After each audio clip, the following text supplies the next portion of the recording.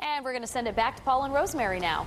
Okay, well, Natalie, and maybe perhaps many of you have heard of designer shoes, right? The handbags, the dresses.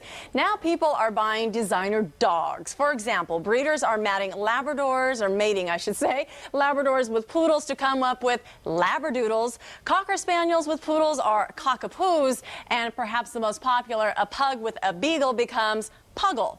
And not to be outdone, Paul is with the designer Dalmatians. These guys are mated with pointers. Paul. Yeah, and I have to tell you, this is really going to be an interesting conversation. And like you, I was expecting something, forgive me, something kind of dopey. You know, we've crossed a Shar-Pei with the Chihuahua just to see what it looks like.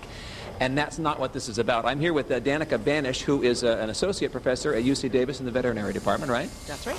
And this is not frivolous at all. This is doing something wonderful for the health of dogs, and that's what we're talking about. And DeDe down here is a very, very special Dalmatian who's enjoying a snack. Tell me about DeDe and why she's unique, Danika. So DeDe actually has one pointer in her pedigree about 11 generations back, and that pointer allowed us to correct a health problem that the breed has. So all Dalmatians have a susceptibility to form bladder stones, and DeDe actually no longer has that susceptibility because of the pointer gene that was introduced. Although you can tell she looks a lot like a Dalmatian, she's over 99% Dalmatian, and just one pointer a long time ago has made her a healthy dog. Yeah, so again, this was not a let's play around and make a dog look different at all. The goal was to have DeDe look like a purebred Dalmatian, which in fact she does. She's beautiful, right? That's right, and Denise Powell, who is a breeder here of these dogs, has been working very hard to try and keep them looking just like Dalmatians, and I'm sure you can't tell the difference between DeDe and any other Dalmatian. Yeah, and again, how many generations back do we go where we introduced some lucky pointer into the breed?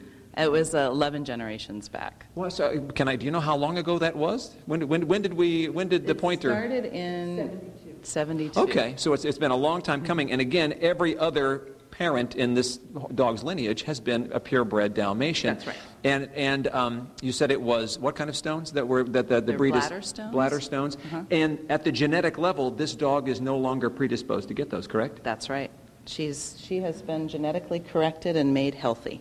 And we were chatting a little bit before we came here. There is a little bit of a controversy in that, as far as anybody knows, this is a beautiful purebred Dalmatian, but because there is that one pointer in its lineage, the American Kennel Club is saying, no, you can't enter these dogs in our shows, right? That's right.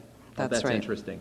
And we think she'd probably do pretty well in competition against the purebred Dalmatian. No, she's absolutely beautiful. She is. By the way, I should ask you, are there any other projects like this? Are there other breeds of dogs that are trying to be corrected for, genetic medical flaws like that?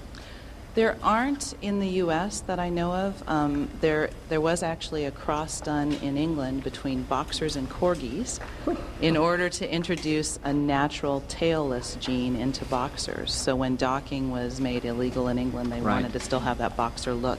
But that's not really a health reason. Okay. So this is the first time I know of where someone has systematically tried to correct a health problem in a breed. That's fascinating. Thank you very much for coming. DeDe, thank you for coming. Can I get a little lick there? Thanks, DeDe, and we'll toss it back to you guys in the studio. What a beautiful dog. Beauty. And if mix equals health success, we may see less and less purebreds. All right, at 7:45, we want to address our weather buddy. By the way, we're still looking for a name, so shoot us a name if you think a His friend has gone designer with breeds like, I think it's the Puggle and the Labradoodle. Labradoodle, yeah, but as Kelly Chapman shows us at UC Davis, is celebrating the development of a happier, healthier Dalmatian. You've likely heard of designer handbags and sunglasses, but what about designer dogs? At first glance, these tail-wagging, four-footed friends look like a regular black and white Dalmatian, but it's a spot they don't have that separates them from the rest. All Dalmatians have a problem that causes them to have a predisposition to form stones in their bladders. And that's a predisposition that could shorten or harm a Dalmatian's lifespan, and there's no getting around it. Every single Dalmatian has that. Until now. 30 years ago, a scientist discovered the gene and determined it could be removed with the help of another dog. And the way he did that is by introducing a single pointer dog into these dogs' pedigrees. Today, these dogs are known as designer Dalmatians, all linked to that one pointer 11 generations back, and every single relative free of the genetic disposition, but carry all the other traits and spots of a regular Dalmatian. I don't think you could tell them apart from any other Dalmatian. You know, the doctor also says this genetic problem can also be found in humans.